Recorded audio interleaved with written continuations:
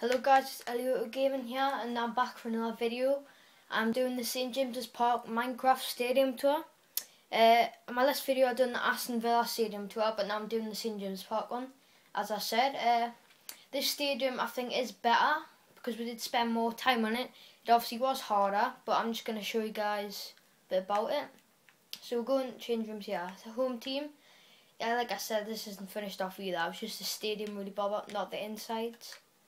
So, you know, home team, the away team, don't really care about just that. Then you have away the lads, real life obviously.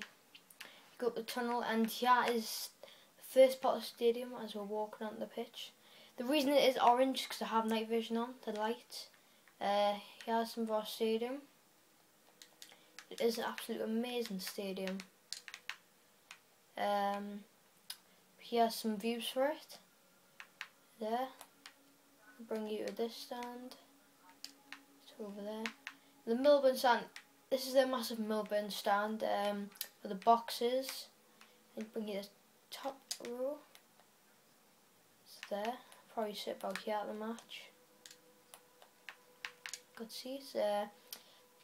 This section isn't fully finished off, but this is an idea of where the away fans do sit. Scoreboard here, and as you can see, it looks absolutely amazing. Sportsdirect.com on it, obviously. I'll just give you a bird's eye view of that because it'll look absolutely amazing. It does look realistic, but obviously, you know, it's just a good stadium. It is a bit dark as well, and so I could have get more light in it. It'll look a bit better.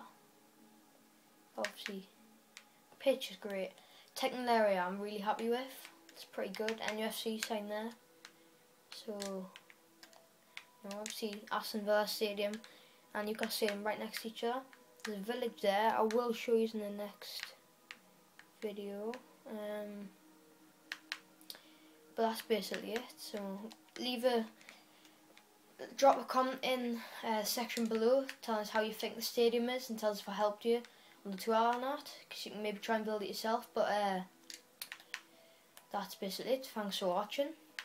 See you later. See you later, guys.